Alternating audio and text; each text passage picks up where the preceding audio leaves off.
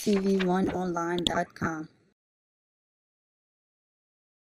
But it's amazing in D.C. How they dominate. I mean, it's like you watch every single one of these shows. Well, that's and look, and I'll be look, and nobody wants to even say it. Most of these folks who are on these D.C. shows are high-income people, and they don't want to own up to it. They're the ones who are all tripping on the whole deal with debt. But you right, but when I talk to Kiki and Mama them, I don't even people who got that lights cut like they talking about their debt.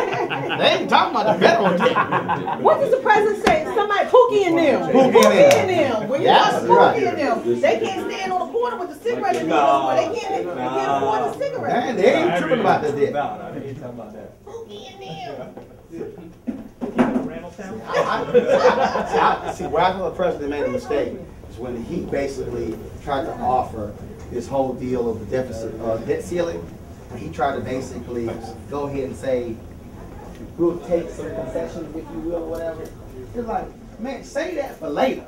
We don't come out the box with that one.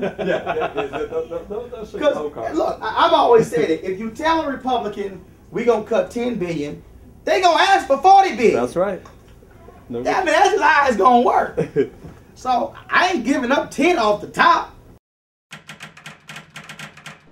TV1online.com.